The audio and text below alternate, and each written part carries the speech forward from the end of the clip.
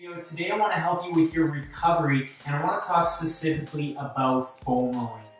For the longest time, I used to be the type of player that after a game, I would be so sore. The next day, my limbs, my legs, my joints would be so stiff, and I couldn't train the way I wanted. I couldn't play the next day the way I wanted, and it was really hurting my performance and just my general progression. So I started doing a couple different things, really taking action. If you don't know about me, I used to be a huge underachiever, but through obsessive self-improvement, I found my success.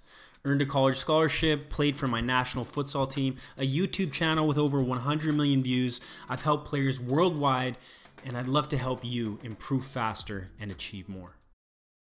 I'm putting an effort into my recovery, and it's made a massive difference. I feel so much better every single day. I feel like I can play every single day. And foam rolling is one thing that I've started doing, and it's really made a big difference. So in this video, I'll show you a bunch of different exercises that you can do.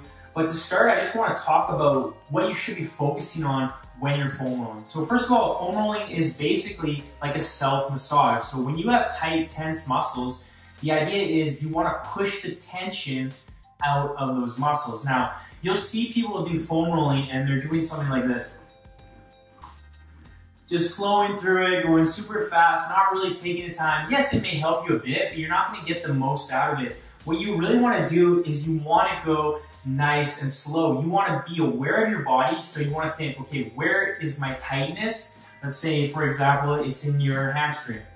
Okay, so if I know I have a tight point on there, I want to find that spot, and then I want to go super slow. I want to dig into that. That should be painful. It should almost hurt a bit. It should hurt in a good way because you know it's actually doing something. So if you're just going like this, and people are always asking how many repetitions should you do, how many sets, how long, well, that depends on your amount of stiffness. You need to be aware of yourself, and you need to listen to your body. So you need to find that point, and if you're really stiff there, you want to fight through the pain. You want to wiggle around on it a little bit, work it out slowly. Again, this is self-massage, so you need to listen to yourself, listen to your body.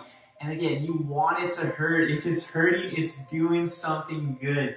So when you're doing all these exercises, really think about taking your time, being aware of your stiffness, feeling that pain. Oh, when I did it in that area, that's where it really hurts. So that's where I need to take my time and keep going until you feel like you've actually made a difference, like you've actually broken up some of that tight muscle and you're doing something to relieve your stiffness. So now I'll just quickly, we'll speed through, I'll show you a bunch of different exercises that you can do with this foam roller. But what I would recommend is that if you like this content, check out the Soccer Success Planner. You can download it for free. There's a link in the description below.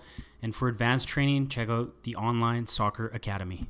What I recommend is that you do foam rolling at night. I do foam rolling every night before I go to bed, and when I wake up in the morning, I feel amazing. If you want to do it after your game as well, that's a good idea.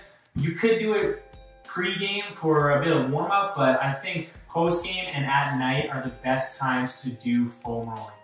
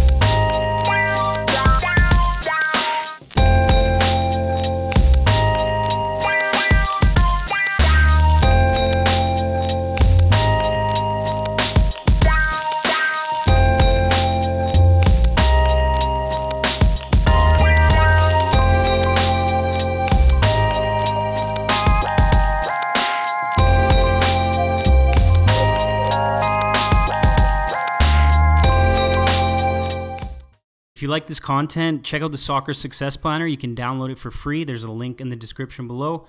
And for advanced training, check out the Online Soccer Academy.